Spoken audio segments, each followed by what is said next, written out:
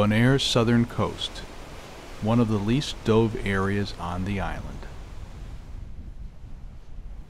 Most divers who visit Bonaire look at the southern coast by going from one landmark to the next. They park their cars at Willemstorm Lighthouse and stretch their legs to go out and look at the sea.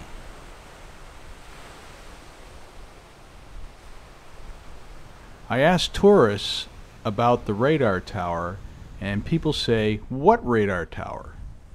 In fact, it is not for the inexperienced diver due to the occasional strong currents and waves and limited points of entry. Yet hidden beneath the waves is a reef as beautiful as anywhere in the world, and it is home to giants.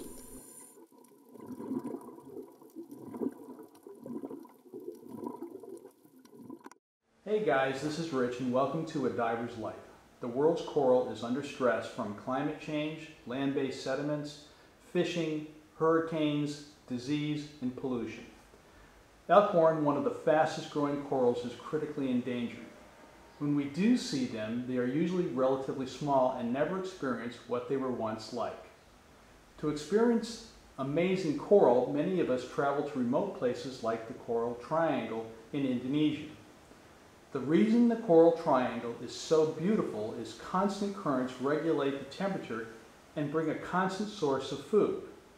Also, much of the area is relatively close to the surface, providing a source of sunlight that causes algae to grow within coral polyps, providing a source of food.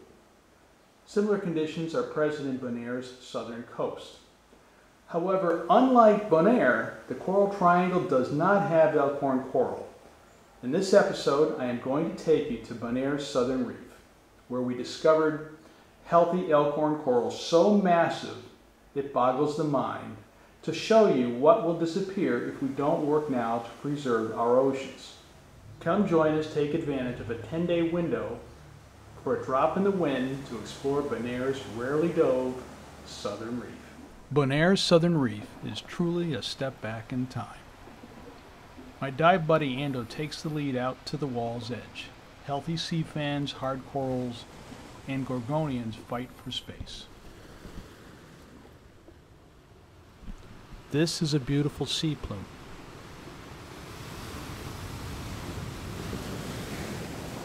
The frequent currents and surge have kept the temperature here under control, and the marine life here is designed to withstand the normal harsh conditions.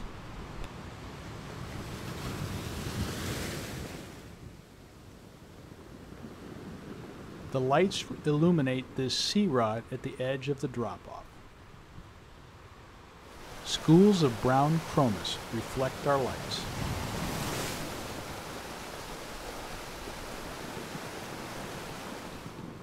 This boulder star coral is just stunning.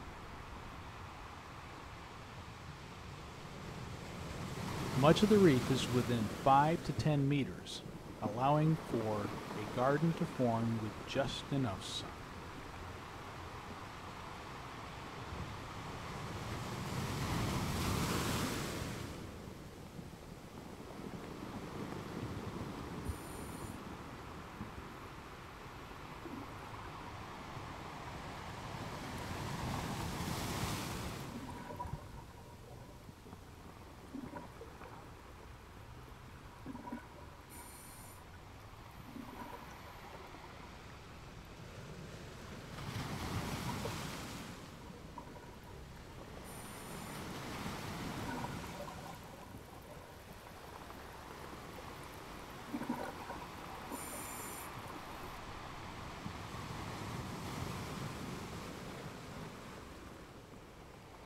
This reef is huge.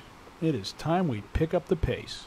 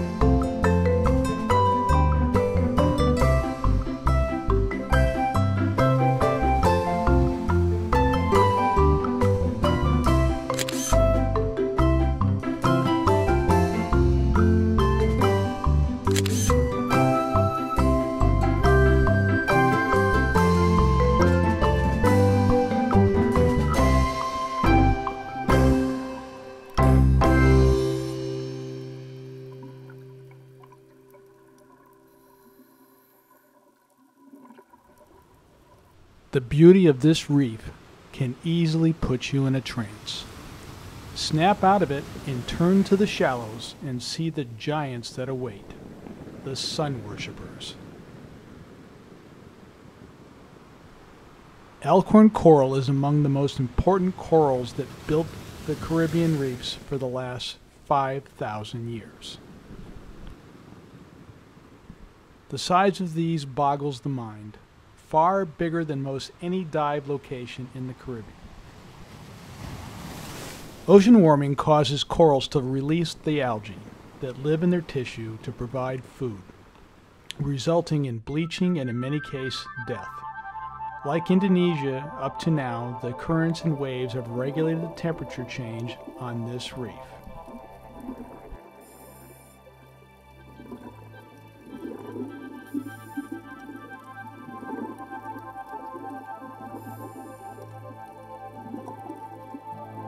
Fish stay amongst the Elkhorn for protection. We found these white spotted filefish. They are usually found in pairs. We found these vibrant blue parrotfish in the same area on multiple dives.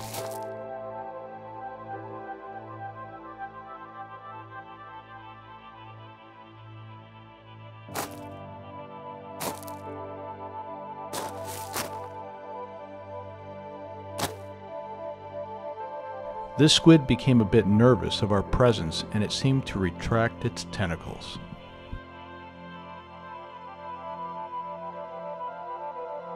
Just this one spot had princess parrotfish, blue tang, black durgeon, brown chromis, and a Spanish hogfish. These sun worshippers we encountered came in many shapes and sizes.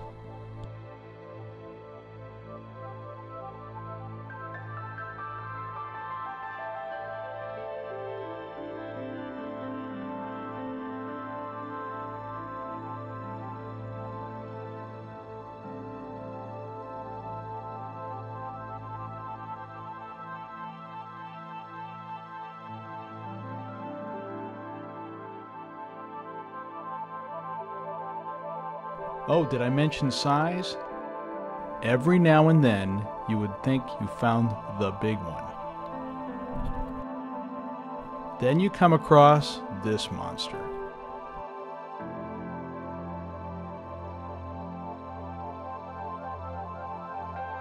Ando managed to get into this shot to provide scale so that you can begin to imagine its size.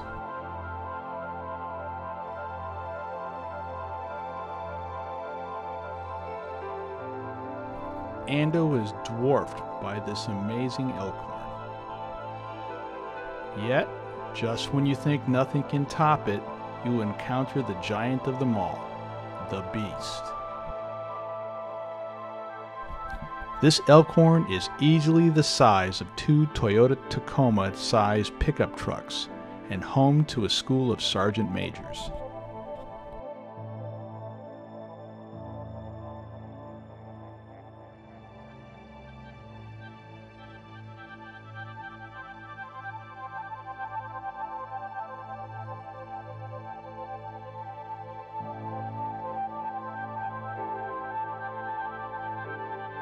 In shallower water, healthy Elkhorn form dense groups called thickets.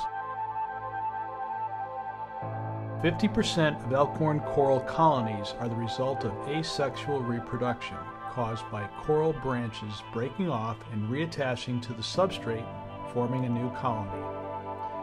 This is known as fragmentation.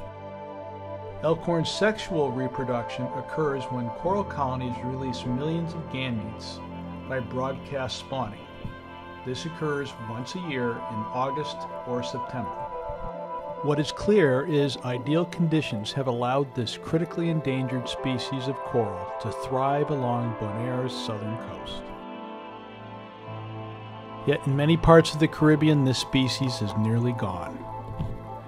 Bonaire is starting to experience accelerated growth as much of the Caribbean has been spoiled due to hurricanes, climate change, pollution, and man's desire to build and travel without regard to what lies beneath the sea.